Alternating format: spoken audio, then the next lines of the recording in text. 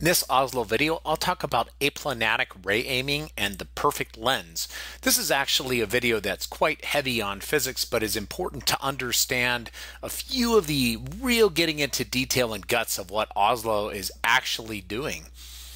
So the first thing is aplanatic ray aiming and the Abbe sign condition. So you can look up the Abbe sign condition and get some understanding of how optical systems with an appreciable aperture, this means in the non-paraxial region, in our manuals we say over about a numerical aperture of 1. Essentially, these systems require aplanatic ray aiming in order to calculate irradiance correctly in the pupil. In the default mode in OSLO, the pupil is assumed to be illuminated uniformly by whatever light is coming from the object and what you're trying to see. So this is the default ends up being aplanatic ray aiming, and the reason is covered in our optics reference manual. And there's a couple of pictures shown there. On the left here, you see what would happen if you were to aim the rays paraxially. I'll define this in the next slide or two.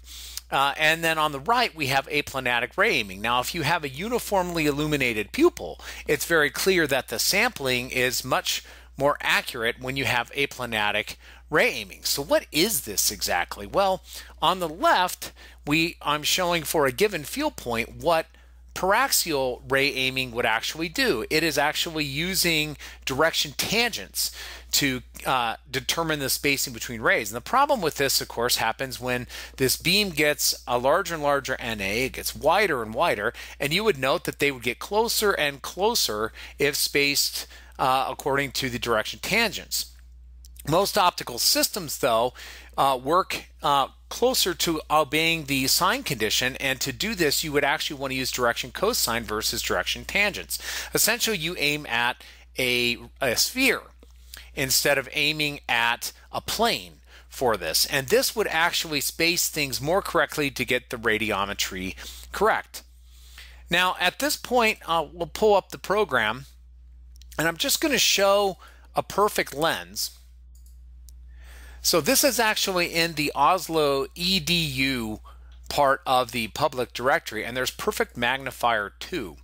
And if we were to just take a look at the picture, the rays come out from a given point, and actually personally I don't like having that field ray. You could actually have it there, and so to get rid of that I'll do UOCDRL. You can actually also go to the lens drawing conditions right here to get that. Right now that spreadsheet's open, so it's grayed out, and I just don't want to even bother tracing that ray. I just think it's a little bit distracting in the current picture. So here we have for the on-axis point, you can see this is actually a 2x perfect lens.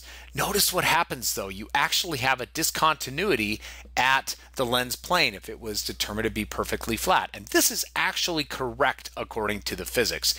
If you were to take and make the numerical aperture really small, these rays end up being, paraxial region, these rays would be in the same location. But once you have a case where you're non-paraxial, then aplanatic ray aiming would lead to this sort of discontinuity.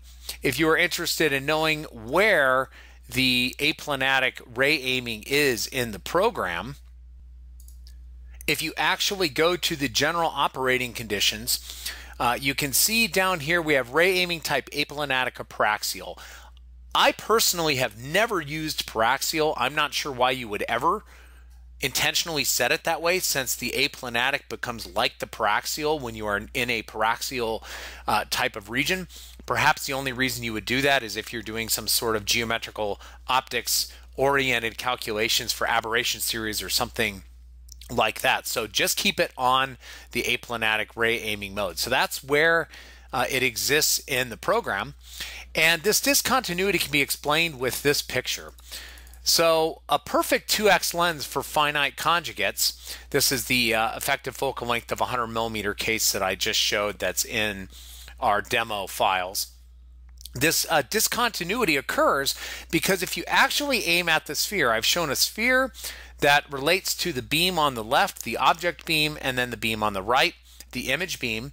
And if you notice where we intersect that reference surface, if we draw a straight line over to the ray on the other side, essentially, if we do this picture correctly, we actually get this line would connect where the ray intersects the sphere on one side and on the other. And this is actually correct according to the sign conditions. So this is how most optical systems actually behave. So OSLO internally is doing ray spacing according to direction cosines. If it is actually going to use direction tangents, it's essentially going to do that in an internal calculation unless you force it otherwise.